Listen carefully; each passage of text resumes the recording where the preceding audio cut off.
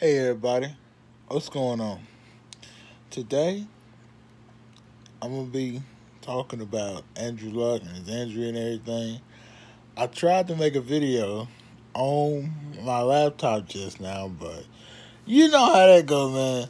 Freaking Windows 8, well, freaking Windows has to update. So they said your computer will cut off in 15 minutes, but it's gonna take about 30 minutes to upload the video I just made. So sorry about that. This video won't be exactly the same, but I'll try to make it exactly the same. And this is just hate freaking Windows. They always got to update, man. Somebody, they just fix it. Just, man, give me one update a year or something, man. Just the dog. Every time I turn around, you need an update. You need an update, bro. Bruh. Bruh. Talking about, you need an update. Your system will restart in a couple of minutes, so. Okay. Enough about that rant about updating, bro. Now we're going to talk about Andrew Luck, bro. He has a high ankle sprain, and he has his calf been bothering him, man. It's just a lot of stuff that's just bothering him right now, man. It's just his left leg. They gotta get it right, man. Which that's what I'm really sitting up here hoping that they do get it right. His left leg or whatnot, man. It's gonna be something, but I was just saying, like, man, we gonna really need Andrew Luck, man, coming week 1, because Chargers, we ain't beating the Chargers without Andrew Luck, man. We not. We might well go in and kill that motion. I know, what's his name, Melvin Gordon. I know he might not, he might play. You know what? I'm really not too much concerned with him playing or not, because how I feel at the end of the day, you still got to get the job done, regardless of who's out there, regardless of who's not out there. You still have to get the job done. So I don't care if he's playing or not. I hate how when people, man, old boy not playing. Okay, okay, you still have to beat the competition that's in front of you, and don't take for granted regardless. So yeah, we definitely don't need him. And then, man, it's just a lot of stuff that's just going on, man. I know they said today, well, on another note, on the side note, Paris Campbell, his hamstring been acting up too. Man, his hamstring been acting up, man. I don't know, man. I hope Paris Campbell, they can stretch his leg out or something. They get him ready for the season, because, man, we're going to need all hands on deck. Like I say, if we want to, get to where the point we really need to be, bro. We're going to need all hands on deck. We know we need, and we're going to need, I don't know why I just done that. We're going to need Andrew Luck. We're going to definitely need T.Y. Bro, offensive line, we need all our pieces right now to be healthy and ready to go, bro. If we really want to do the things that we want to do this season. So, but I was about to say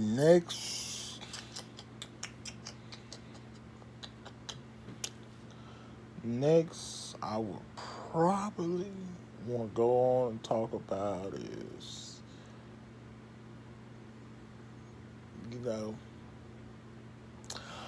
just more about Andrew. Just, man, I just hope he gets, back right and everything, because I kind of hate how everybody wants to paint the narrative on Andrew Luck. Oh, he's injury prone. Oh, he's injury prone. I just hate all this stuff, bro. It's just the only thing that just breaks me up. And I'm like, bro, you can't control injuries. It's not like you can just say, hey, you know what, man, leg, you hurting, stop hurting. Bam. It's just stop hurting. Like, bro, you can't control that. And that is something that people do, but I repeat, we don't need Andrew, bro. We need Andrew Luck for every game of this season, bro. The first 16 and the last 3 to 4 games, if we can make it to that point. So I'm just saying we're gonna need him, and bro, it's just something that just which I know a lot of people say, but bro, it'll just validate Andrew Luck's career if he can win a ring, bro. Which I know I'm still talking about T.Y. Hilton, he'll get his validation, but and the whole team will get their validation. Chris Ballard, he would if he can do that. So you telling me a team just went 4-12 not too long ago? They come back and go 10-6, and then they go and win the Super Bowl. Which I'm not. I'm just saying. You know how good that'll be. He rebuilt it. Chris Ballard rebuilt the team in 3 years. Look at the Cleveland Browns, bro. Look how long it took them to be decent.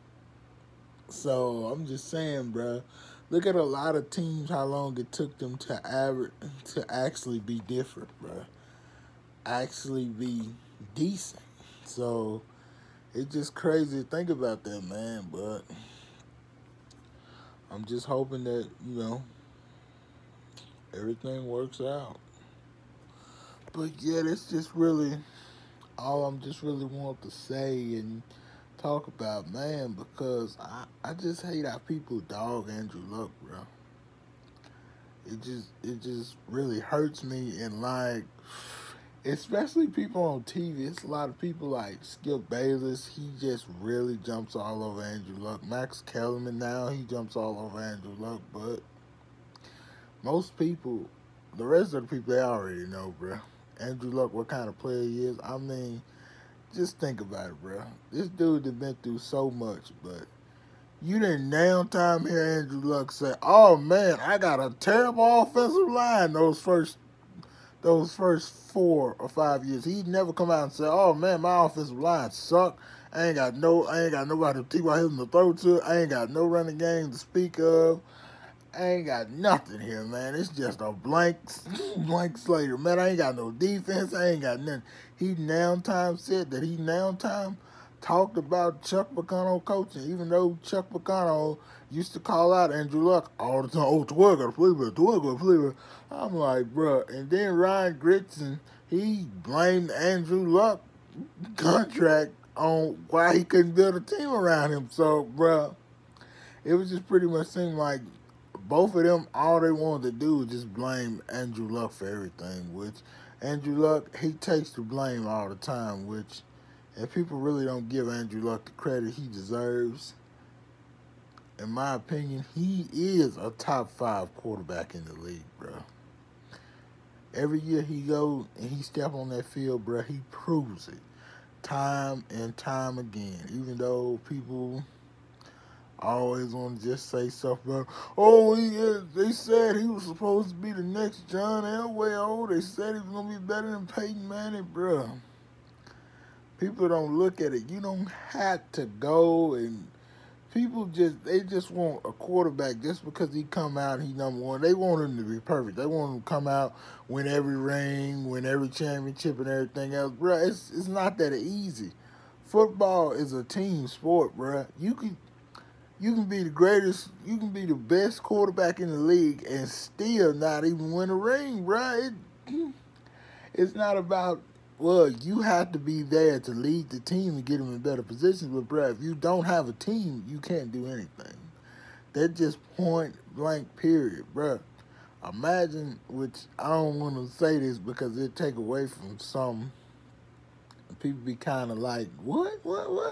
Well, bro, imagine if Tom Brady didn't have Bill Belichick, and imagine if I think Bill Belichick, I think he could still win he definitely would have won with Aaron Rodgers, Andrew Luck, Russell Wilson, players like that. The best quarterbacks in the league, he definitely would have won with them. But I don't know if he could have took maybe like a mid-level quarterback and won, which, okay, I would get that to him, but I get that to Tom Brady too. But, bro, you need people. It's nobody can just come in football and say, "Oh, I'm finna do this on my own." Nobody.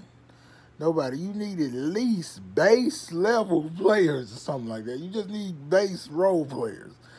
But some people do need more than just base level. They need great players, which, it's understandable. Just as long as you need them people that can just go out there, do their job, get on the field, do what they got to do. Yeah, all right then. Everybody like, subscribe, comment, turn on post notifications. Like, subscribe, turn on post notifications. I'm out.